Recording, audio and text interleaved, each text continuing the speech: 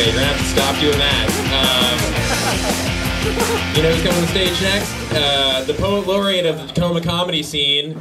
Give it up for Eli Schvetzel, everybody!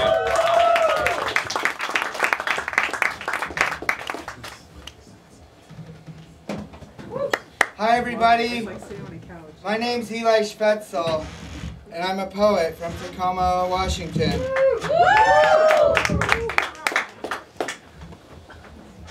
There's that right there.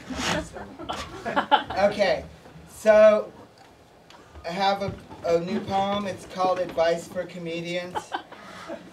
When asked how long you've been doing it, 1.2 billion years can help to avoid conversations starting that you would really rather not have.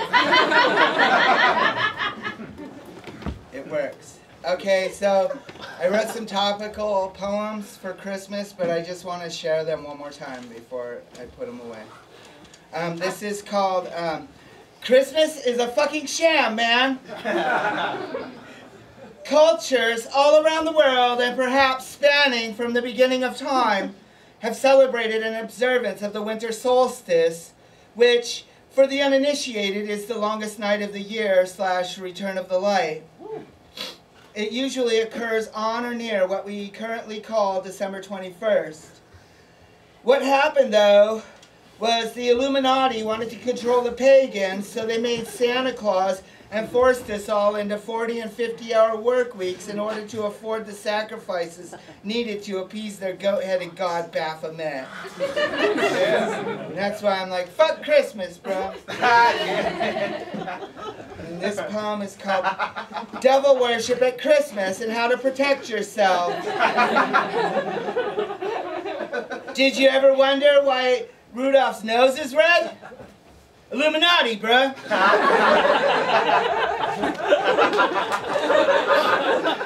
And then this last one is called On the First Day of Christmas, the Illuminati murdered me and tried to make it look like a suicide.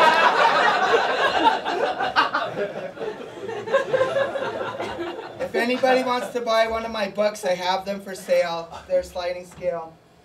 From anywhere from $23 to $487. This last poem that I'd like to leave you with is in this book that I just offered to sell you, and it's called The Beatles. Can't buy me love, but what about how much for some cuddles? Thank you very much. Poet laureate of the Tacoma comedy scene, Eli Schvetzel, everybody.